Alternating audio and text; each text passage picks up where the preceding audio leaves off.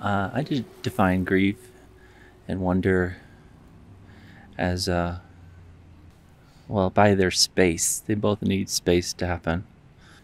I've noticed with my own um, state of grief that it was demanding, and um, that it was always in the background, about to come forward. And it's like being underwater, you know, where it demands that everything above the surface no longer is making any sound to distract you. It's just the water. And then it'll hold you down for as long as you can stand it until you swim to the surface again. It's like a bubble.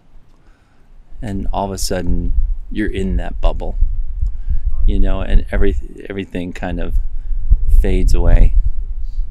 And everything's on the outside of the bubble, so you can be with it.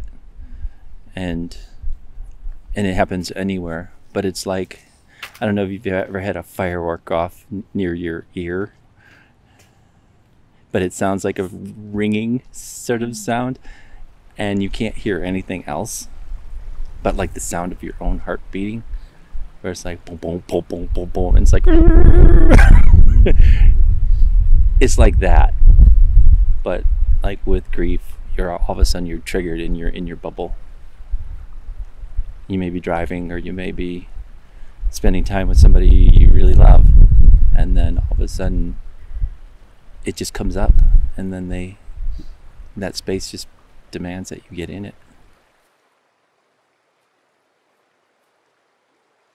But wonder seems to be more of you have to get yourself ready and prepare your heart and keep your heart open, and then you run into it. Boom! You're like, oh, I'm in space. This wonderful space with this cup of coffee, or like this wonderful sunset, or like somebody's face that you adore, and you're like, oh, and your heart just kind of cracks open, and it needs space, and you have it, or a great idea, or a song, or a memory.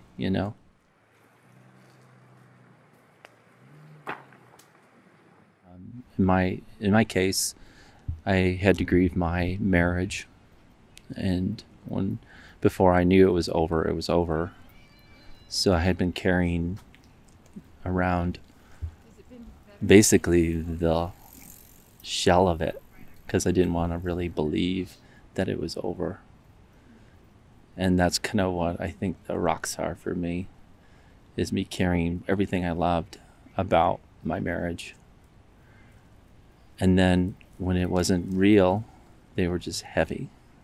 So the things that lifted my heart were just a burden. And one night I walked probably, I'd say 8.5 miles. And I was angry and yelling 2 o'clock in the morning. And until I was done yelling. And then I was mourning and crying until I just got done crying. And then I was with my thoughts, and my thoughts just got boring, and I still had 4 miles to go. And it was a beautiful night. So all the time when I was yelling and crying and trying to negotiate with myself, I had to let go. And then I experienced myself underneath these stars, and it was like a hit of light, of energy. And I'm like, I'm alive. I could feel myself being alive. But under all that weight, it was just, I couldn't feel my own life. So I had to give it up.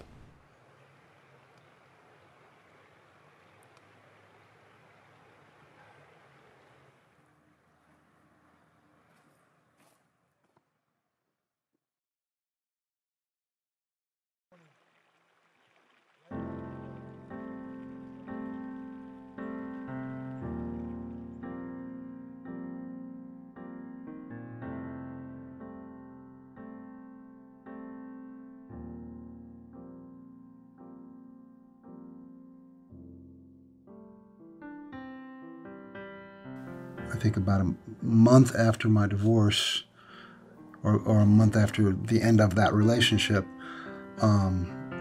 we had a great flood. That was in 2013 here.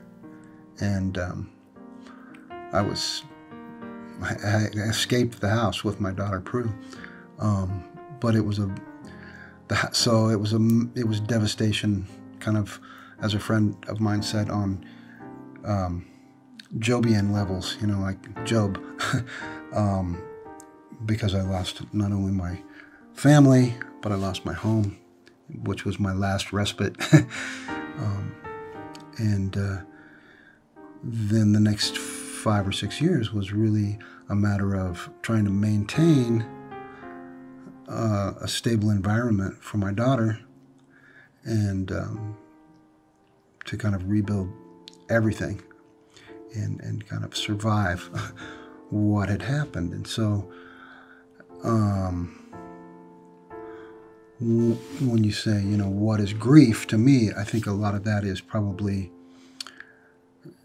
in this case, grief is actually a response to an event or to a trauma in your life.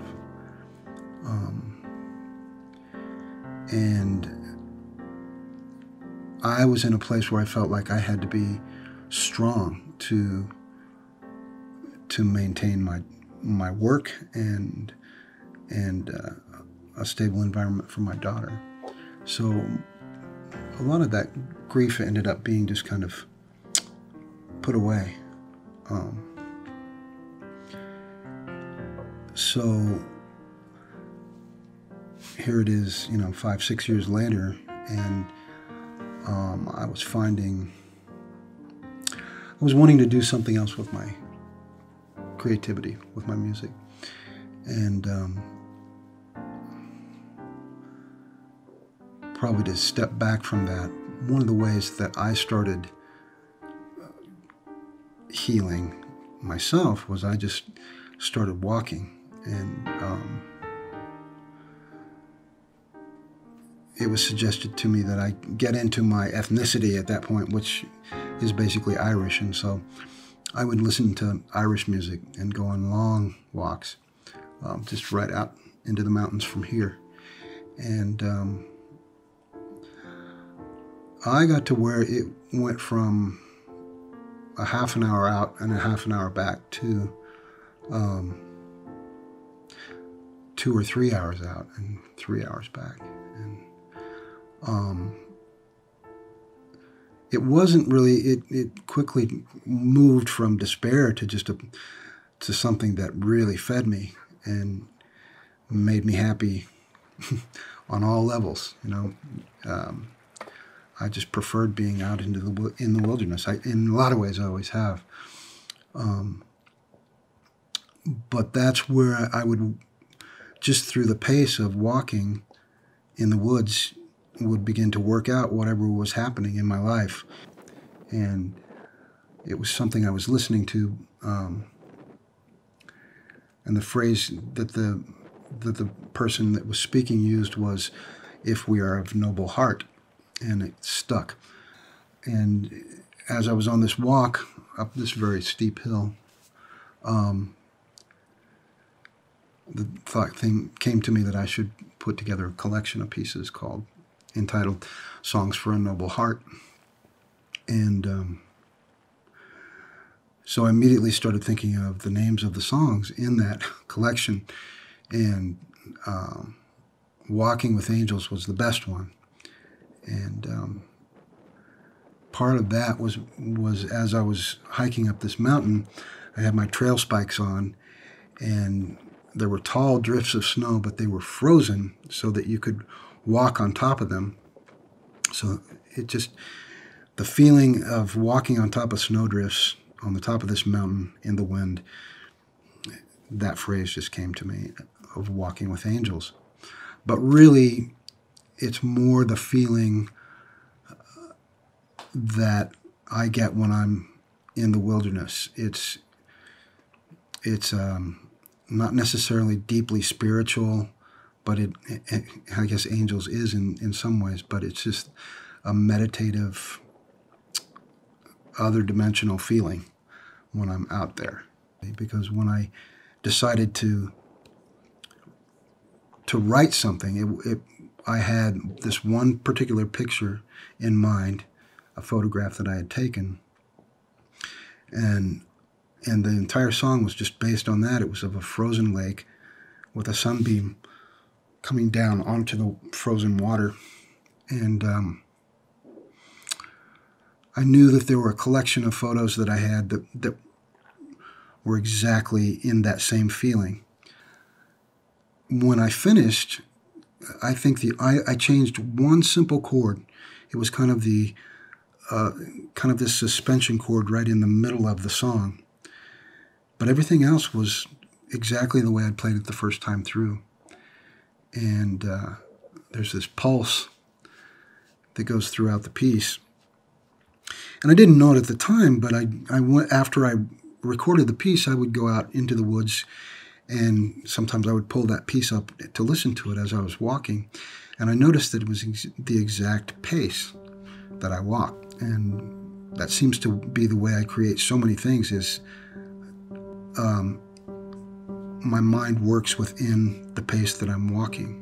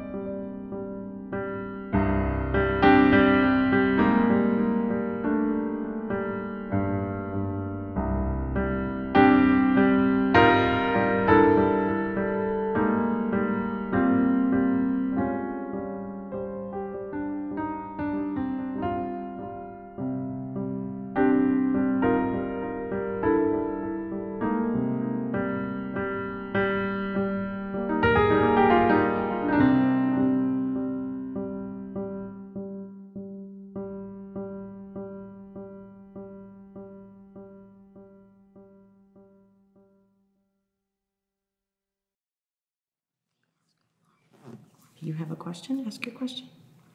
How are we going to be on stage? Right now we're talking about... It's like you're going to be on... About the concept of the film. You know how you watch movies? Fiona's making a movie. It's kind of like a stage. It has a very theatrical feel. Wait, are we going to be in there? Yeah, that's what she was filming all day. And right now she's recording our voices. Because she's wanting to hear what we think about grief and wonder. Grief to me is when your heart is broken in a million pieces. And wonder is sometimes when you can put it all back together. And it's sort of an amazing process. To me, grief is a series of negative things that just like bring you down. And wonder can fix all that. They can put you back up again.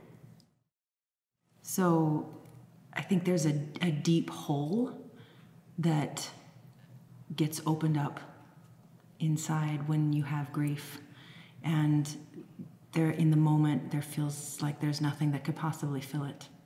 And I think there's lots of things that people and that I have tried to fill that hole in any attempt to feel better and to cope with that kind of loss.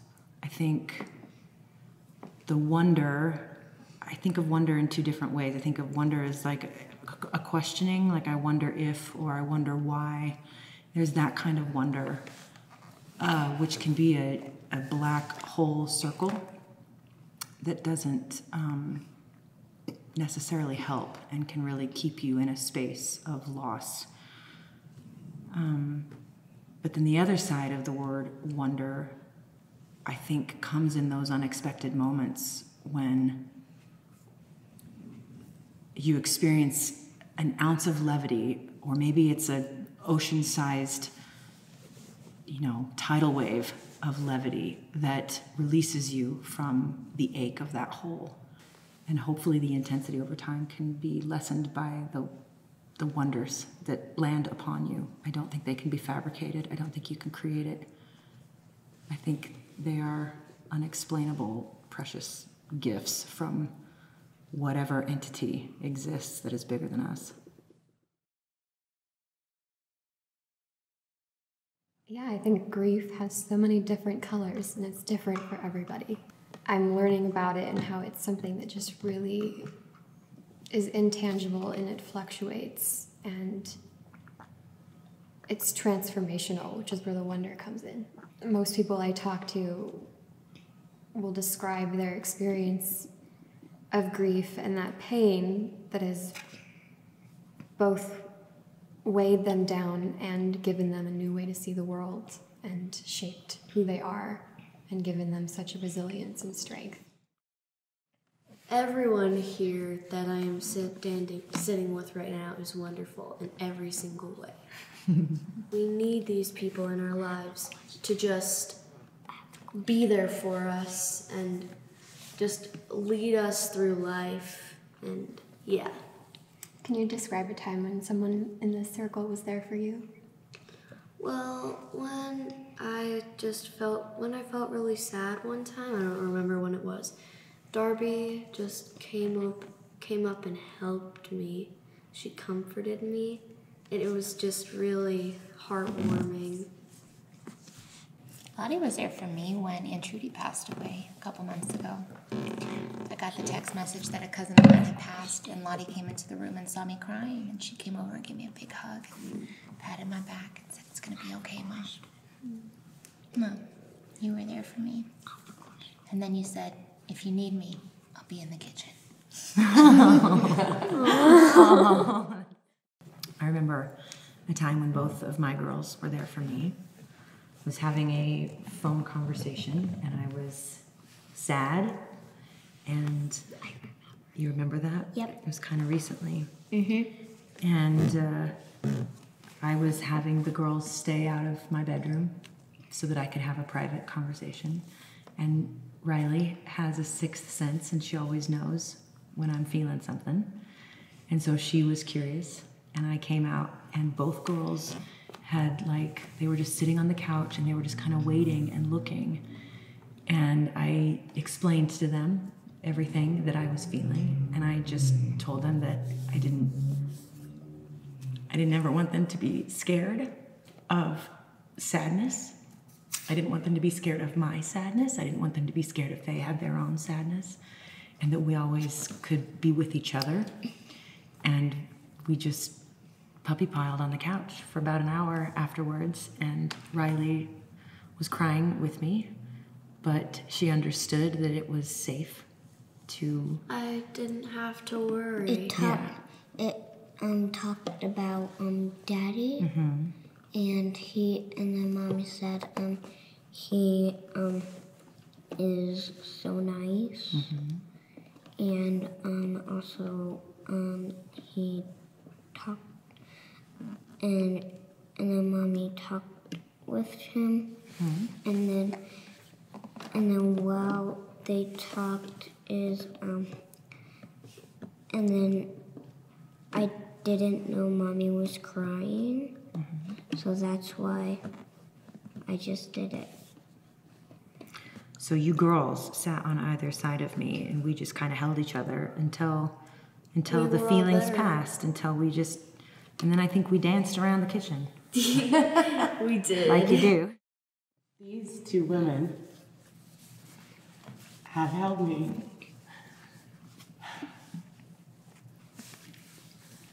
Danielle for almost 20 years through growing up and dating and New York City and figuring out our lives and our careers. And then now, building families and refiguring out love and lives and careers. And Shannan, though I've known her about half that time, I feel like actually carried me through maybe the hardest time. Talk about wonder. Oh, I feel like one of the gifts that I have been given so gloriously always has been my girlfriends. And I can say definitively is likely the greatest gift of my life. Because without them, I don't know how I get anywhere else, have gotten anywhere else. So, yes. I have been held. I have been so beautifully held, and I have been so beautifully let go at the right times also. To be in this community with all of you, it's just been such a gift and a learning process and a challenge, and to learn to trust, and just you, especially Piper, just like when we first started doing private dance lessons, and just it just was such a shift for me, because the way that you believed in me and helped me to start believing in myself. Hey Lottie, why do you like riding horses? Because it gives me a chance to be who I am and learn new stuff. I have 2 horses. You have 2 horses? Do you love them? I bet they love you. I actually have 3 horses. You have 3 horses? Because one of them passed away, so I got a new one. Okay. Did you feel grief then when a horse passed away? Yes, you did? How did you feel? Sad. Yeah. Did you cry? Yeah. A little bit, huh? What made you feel better? The next time I came to riding, and when I got a different horse to replace the horse that died. Do you miss the one that died? Yeah. Yeah. What was its name? Diva. Diva. Oh, I love that. We all feel the loss of divas. Being a mom to you 3 is like I don't even have words of how much wonder you 3 provide. Talk about the circle of life, though, between grief and wonder, like losing loved ones that have raised us, and then the wonder of bringing new life into the world. Totally. Like the first time you look at your child. I know. I will never forget that, her first cry. Me neither. Like, it's so weird because I was in such like la-la land of what felt, just a minute, baby, just a minute, of like what felt like trauma. You know, I'd been through this long labor trying to do a natural birth, and then it was borderline emergency C-section, and Same. you know, and like, I was so exhausted. I'd been up for over 24 hours straight, pushing, and like, yeah, you're just so out of your mind, exhausted, trying to help bring these lives into the world. And then it's like the first unselfish moment of my life, maybe the only unselfish moment of my life. You know what I mean? When you really figure out like, oh, it is not, like I have this deep, deep responsibility in this extension of my humanity. It's almost like a grief of what your life was. Totally. Oh yeah. A moment of that. Totally. Before you can accept that now you're responsible for this new life. For this new person. So, on stage, is there like going to be a storm?